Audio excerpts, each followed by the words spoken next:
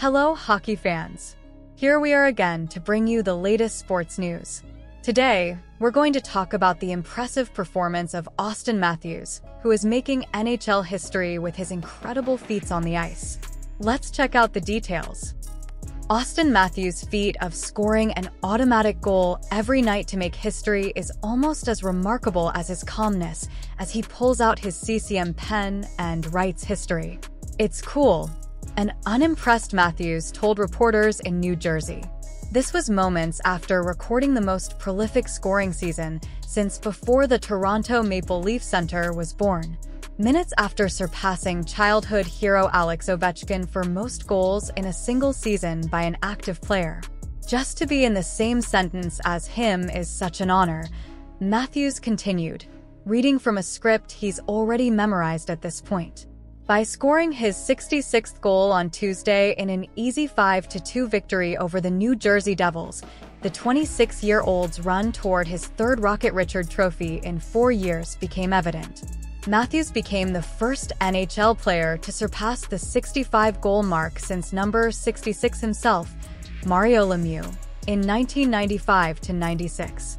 And it's infectious in the Maple Leafs locker room, which, with playoff security no worries, has little else to draw inspiration from as it moves forward. "It's just incredible, man," says defenseman Jake McCabe.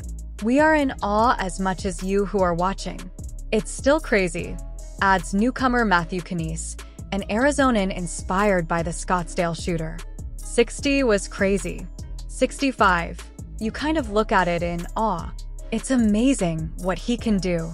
I'm crossing my fingers. I want to see 70. But Matthews' quest for 70 isn't sacrificed on defense or facilitation.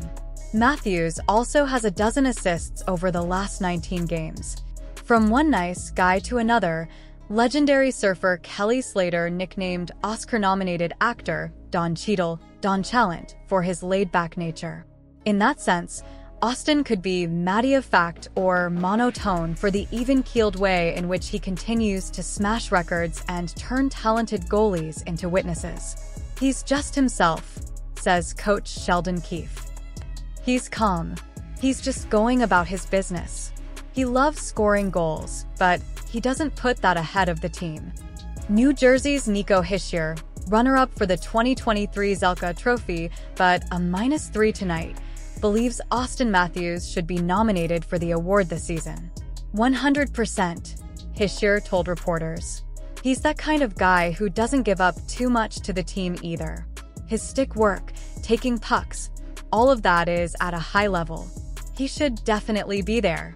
It's always difficult when you score 65 goals to be the best defensive lineman, but he definitely deserves to be there."